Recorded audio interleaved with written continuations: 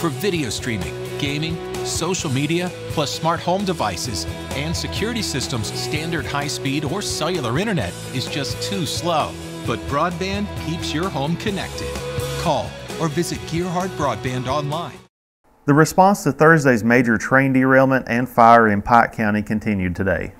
Crews worked in the area in preparation of removing the damaged rail cars and locomotives left behind by the crash. Some areas of the wreckage continue to smolder, and diesel fuel spilled in the Russell Fork River was still burning this morning before noon.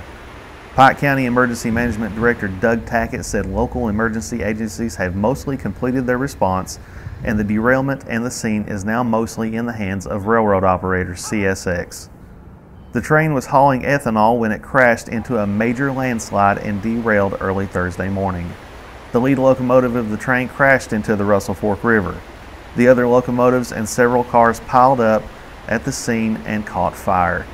The two members of the train's crew were injured in the crash and had to be rescued from the massive blaze and the swollen river by the Millard Fire Department's swift water rescue team.